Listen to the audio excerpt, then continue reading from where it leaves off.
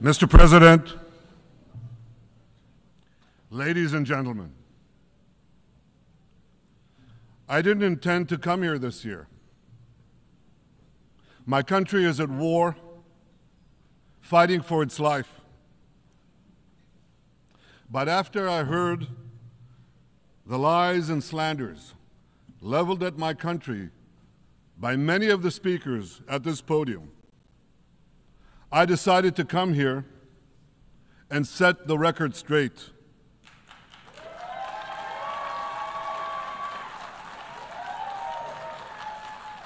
I decided to come here to speak for my people, to speak for my country, to speak for the truth.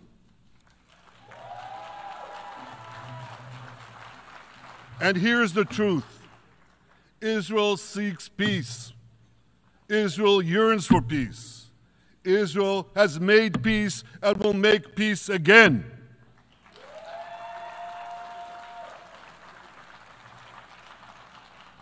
Yet we face savage enemies who seek our annihilation, and we must defend ourselves against these savage murderers.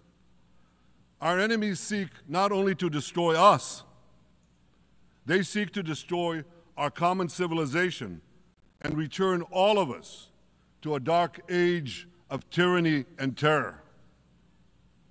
When I spoke here last year, I said we faced the same timeless choice that Moses put before the people of Israel thousands of years ago.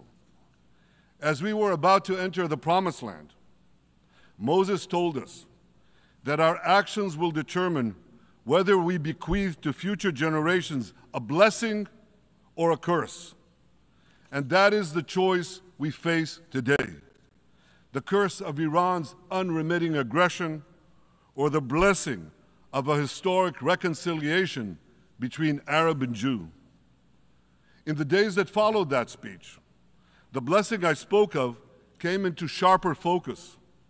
A normalization deal between Saudi Arabia and Israel seemed closer than ever. But then came the curse of October 7th. Thousands of Iranian-backed Hamas terrorists from Gaza burst into Israel in pickup trucks, on motorcycles, and they committed unimaginable atrocities. They savagely murdered 1,200 people. They raped and mutilated women. They beheaded men. They burned babies alive. They burnt entire families alive, babies, children, parents, grandparents, in scenes reminiscent of the Nazi Holocaust.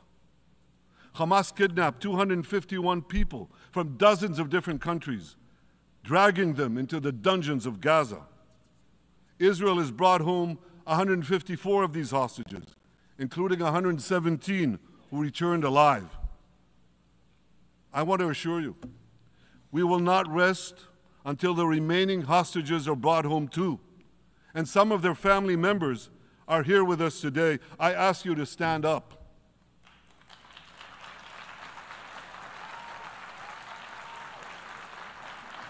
With us is Eli Stevie, whose son Idan was abducted from the Nova Music Festival. That was his crime. A music festival. And these murderous monsters took him. Kobe Smirno, whose son Jonathan was murdered, and his corpse was taken into the dungeons, into the terror tunnels of Gaza. A corpse held hostage. Thanks for watching. Please feel free to suggest any topics to be covered by South Sudan Diversity, and remember to subscribe if you like what you see.